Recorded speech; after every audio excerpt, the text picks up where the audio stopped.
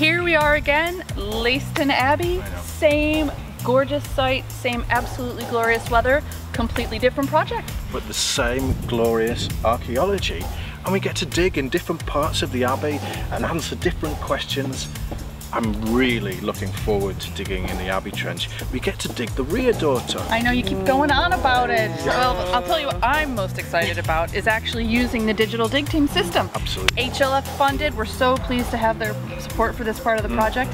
And there's so many returning ventures, so many familiar faces, as well as lots and lots of new people actually supporting us, you know, as digital participants. I just can't wait to throw the technology at them and get it started. Yeah. Oh, I just can't wait, having never to sit in the rain and write a context sheet ever again. Right.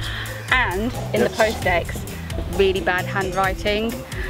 And that catch-all phrase of mid-brown chocolatey grey. What is that? I have to apologise for writing that. Late for tea break, Well, I think so, yes. chocolate. It all comes out in the post-ex. What can you do? But seriously, what is going on in the trenches this year? Well, I'm just about to head over there now. Why don't you come along?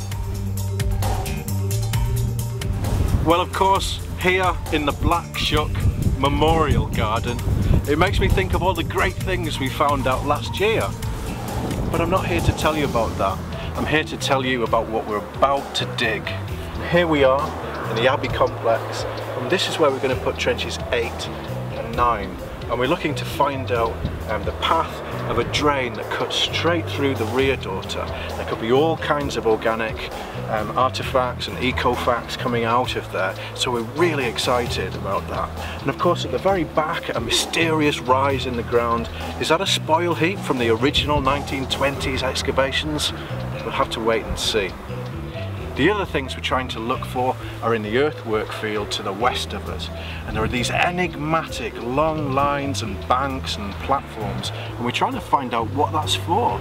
We've got 2 trenches running across those to see if we can get an idea of their date, to see if we can get an idea of their function, to see what activity was taking place there during the medieval and monastic phase of the site.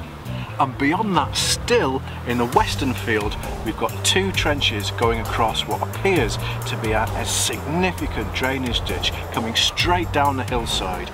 We know that that's channeling water away from the big moat above, but we don't know what it's for, whether it's being used for industrial purposes or whether it's just a drainage ditch. We'll have to wait and see. And of course, back to the northwest field where we have our prehistoric area.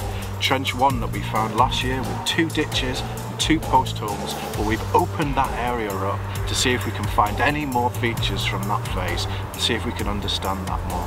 So we've got the Abbey trenches here investigating the rear daughter. We've got the earthworks field investigating those enigmatic earthworks. We've got just next to that in the western field 2 trenches across the channel, and then above that in the northwest corner we're looking for the prehistoric remains that we found last year too. It's all going to happen tomorrow. I can't wait to see.